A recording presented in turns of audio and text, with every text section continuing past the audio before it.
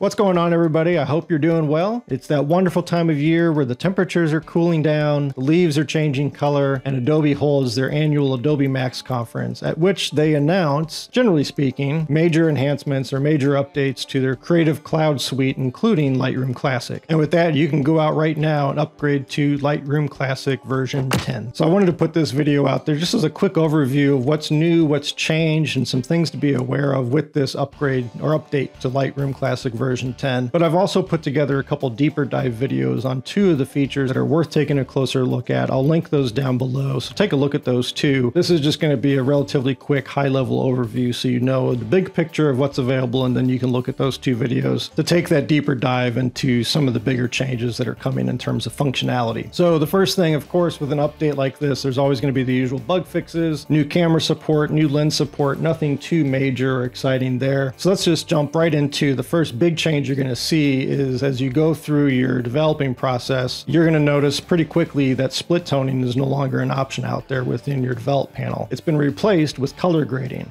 This is actually very similar to what a lot of other software solutions out there use. I'm familiar with it just from the act of using Adobe Premiere Pro. Instead of having the split toning panel with a couple sliders to help you adjust color tones for your highlights and shadows, you actually have multiple color wheels now. You actually have three options. Instead of just highlights and shadows, you can adjust the midtones as well and apply a color tone to that range. And then there's also a global adjustment that you can apply from a color grading standpoint. So it's far more powerful, and it's going to really help you better dial in your coloring on your images as you go through your process flow. The other really big thing to note here is not only can you apply color tones to shadows, midtones, and highlights as well as globally, but on those first three, shadows, midtones, highlights, you can also adjust the luminosity of those ranges. So as you apply the color tone, you can also adjust the luminosity of that color tone, meaning you can make it darker or brighter.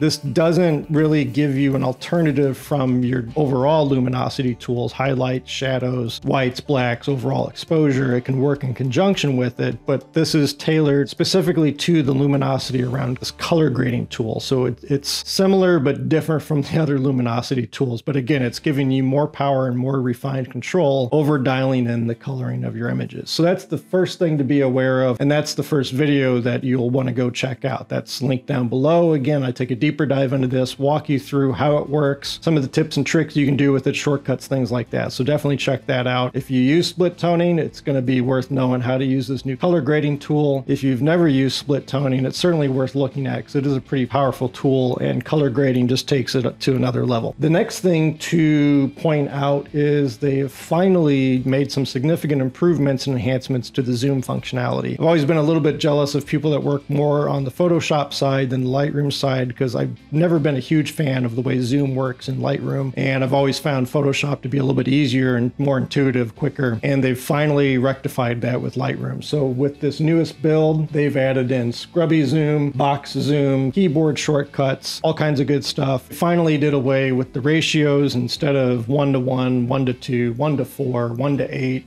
8:1, 12:1, whatever the heck they had. It's all percentage based now. So just like Photoshop, it's 100% zoom, 200% zoom, up to 1600% zoom, or you zoom way out. So that makes a lot more sense in terms of jumping between the two programs. You've got consistency there. So that's the second video that I've got out separately, again, linked down below. So check that out. It's not complicated, but it is basically an entire overhaul of the zoom functionality. But it's a pretty short video, so just take a look at that as well if you want to see a deeper dive of what that new zoom stuff does for you. Let's see, looking at the notes here, some other new functionality around tether live view for Canon cameras. You can now hook into your computer and use live view directly within Lightroom, adjust focus and settings and things like that. So that is new with Lightroom version 10. Then you get into some minor updates, user interface updates, some font tweaking, custom sort order optimization for collections and folders, library grid, some minor adjustments. And then the next big thing to point out, and this isn't new functionality, but it's something to be aware of, is as you update to version 10 from version 9.4 or older, it is going to require you to upgrade your actual Lightroom catalog. Now, the automated process walks you through what you need to do,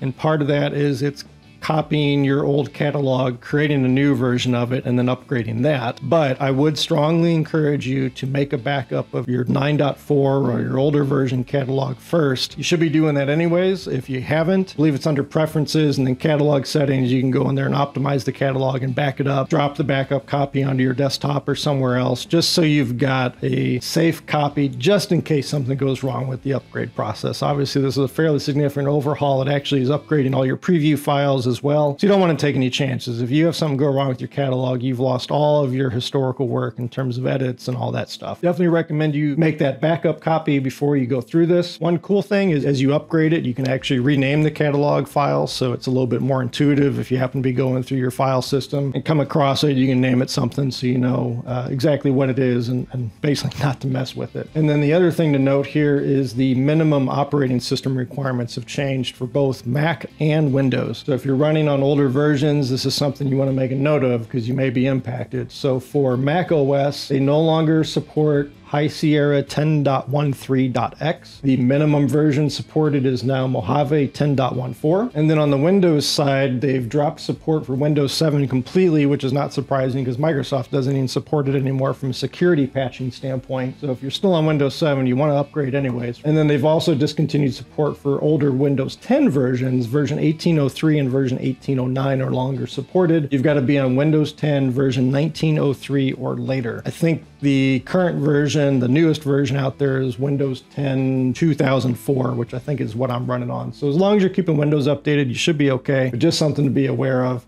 The only other thing really worth calling out here, and I don't know if this is necessarily just psychological and I'm imagining it, but as I've been playing around, it does feel snappier, especially with that new zoom functionality. It feels like it's zooming in and out a lot quicker. And, you know, there's always that little bit of a delay for the image quality to kind of catch up as you zoom in. It's still there, but it feels significantly better. And just navigating around the software in general feels faster. So hopefully that holds true, and I'm not just imagining it. Adobe's been working hard over the last several versions to continually drive improvement in terms of performance, which is always appreciated. It's not to say it's lag free. I mean, a lot of this is running algorithms that are pretty labor intensive in terms of CPU cycles, GPU cycles, all that good stuff, but it does feel a little bit faster. So fingers crossed again that that holds true. So that's really a high-level look at what's new and enhanced and different in Lightroom Classic version 10. Again, I've got those two separate videos out there linked below that take a deeper dive into color grading, which especially you'll probably want to look at because it's very different from what you're used to with split toning and pretty powerful. And then I've got that quick video as well around the new zoom functionality and some of the keyboard shortcuts you can use with that. So as always, I hope you found this informative. If you've got any questions, don't hesitate to ask in the comments below. I'll do my best to answer them as quickly as possible. If there's other videos you want to see in terms of Lightroom tutorials, deeper dives into the new version, drop that into the comments as well. Otherwise, as always, until next time, take care, everybody.